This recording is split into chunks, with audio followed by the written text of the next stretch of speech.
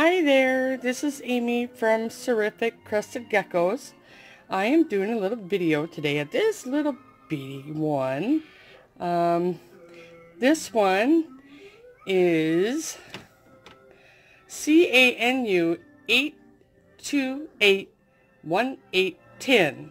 So the parents are Carahilo and Nutella. And this one, of course, was born in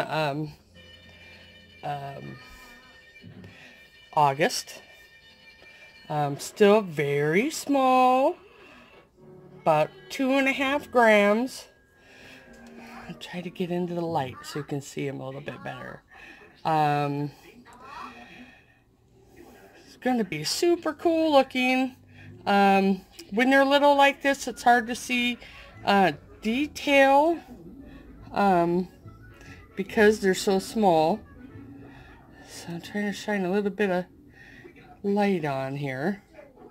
You know, as they grow, lighter gets lighter and darker gets darker. So right now it's really hard to tell what's going to happen. But the other siblings that are older have turned out really, really nice. So that's the only really way to predict. And plus, I can add photos of the parents to this so you can see about what's going to look like. But at this weight and age, like I said, it's kind of hard to tell where they're going to go. But I really think that this one is going to be really good looking.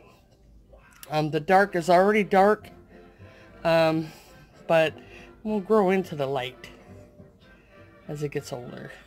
So this one I'm currently thinking about putting up for sale if I get a lot of people asking about it. You know, I think that's something that this one is one of the ones that I can part with. Already eating dubia roaches, and like I said, 2.5 grams.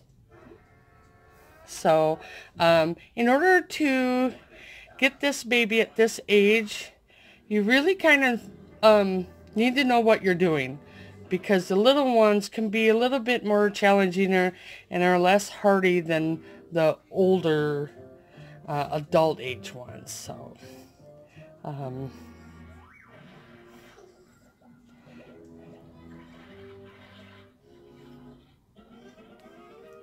so more than likely going to be another extreme Harlequin, like the parents.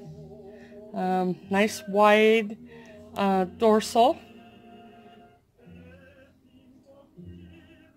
So if you're interested, please message me through my Facebook, or if you have any questions that I can help you with, you can comment below. And remember to please subscribe to my channel. That way you will be able to see brand new ones that are coming out of holdback area that are ready to go home with somebody. So I'm going to be quiet for the end of this so you can look at this guy or girl. And everybody have a good day.